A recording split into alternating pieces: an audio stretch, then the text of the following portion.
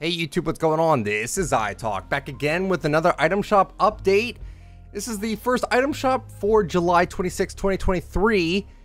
And Futurama's in the shop already. I was not expecting this. I thought this would come out probably in about a week. Uh-oh.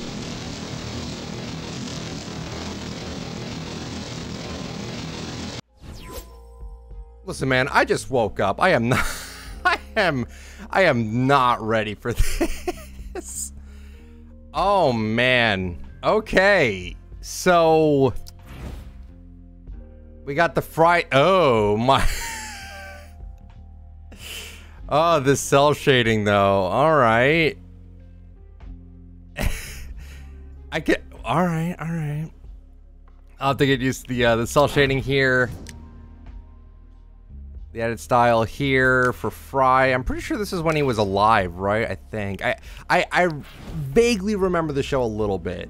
We also have the Hypno Toad back bling. Very cool there. We also have Leela here as well. Yeah. All right. Then we have the edit style here with the Nibbler back bling. Well. Very cool. And then we have Bender. Bender honestly looks the best out of all of them just because the cell shading doesn't look as bad, I guess. I don't know. I mean, I'm not saying the cell shading looks bad. I'm just saying, like, I don't know. It seems like it's like cutting in and out. It's weird to explain. Like some of the outlines look thicker than the other parts, and it just, I don't know. Then we have his back bling here, 2800. If you want all three outfits here with their backblings, I will be buying this, obviously. Very cool there. Okay, you can buy it all separate if you'd like to. They're 1500 a pop. Pretty self-explanatory there. Then we have... Oh, God. All right, so then we have the Futurama gear bundle. So we have the giant nutcracker pickaxe.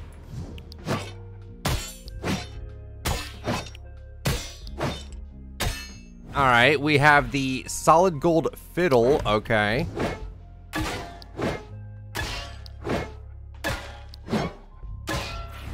Okay, we also have the unbendable girder. Okay.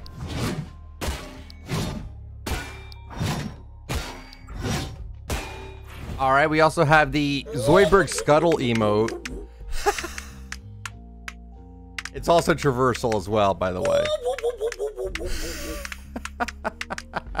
Then we have the Planet Express ship glider. Oh, that glider's so cool. So it's 1800 if you want everything together in a bundle. We will be buying the bundle. Very cool there. Code iTalk if you'd like to support me, by the way.